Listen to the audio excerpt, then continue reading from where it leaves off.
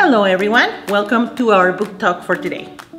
We're gonna get started introducing Make, which is one of the electronic resources that our guests get for free with their membership. Make is a digital library with electronic books in Spanish for children. It also includes a lot of resources for parents and educators to help develop Spanish language literacy in children from a very young age through elementary school. You can access it by logging in our catalog and scrolling on the electronic resources section to find it.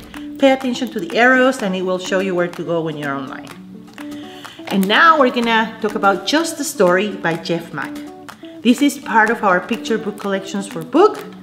And in Just a Story, a young reader at the library comes upon a mysterious, attractive, and fascinating book, and he starts to turn the pages, becoming joyfully unaware of increasingly odd situations and occurrences that lead him into a lot of fun.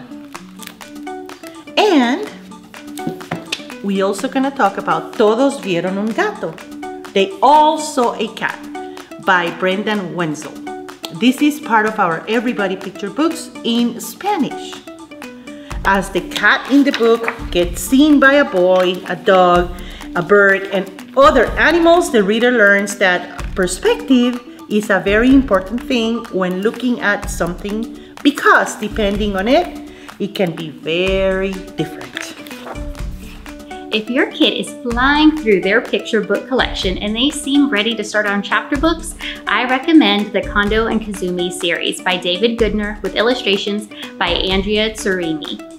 Along with the beautiful color illustrations, readers will follow along with a pair of friends as they go on their adventures. They will be fun and there may be some frights, but either way, your kids will love this series.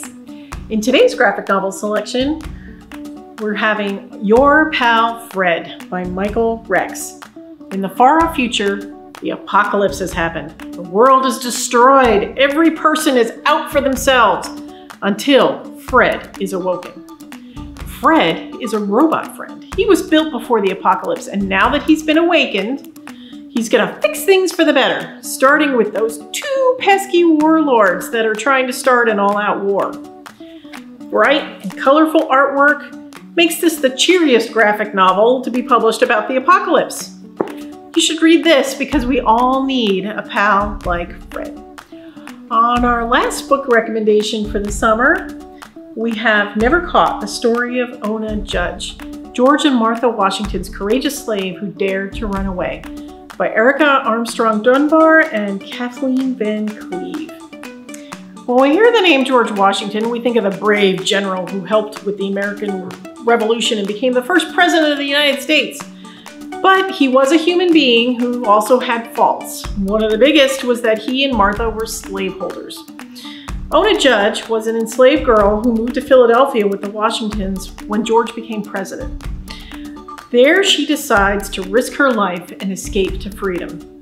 This true story uses historical records to rebuild Ona's life before, during, and after her escape.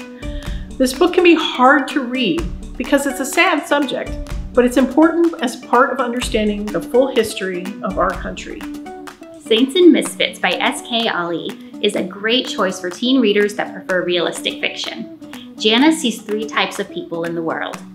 There are saints, the people that you don't really notice but are doing amazing things to better the world. There are misfits like Jana that never quite fit in. And then there are the monsters. They look like saints, but they hide their true nature. As Jana pushes to overcome the trauma of an assault by the monster in her life, she meets new friends along the way that give her the support she needs. I recommend this powerful book to all YA fans. Find all of these great books at the Pflugerville Public Library.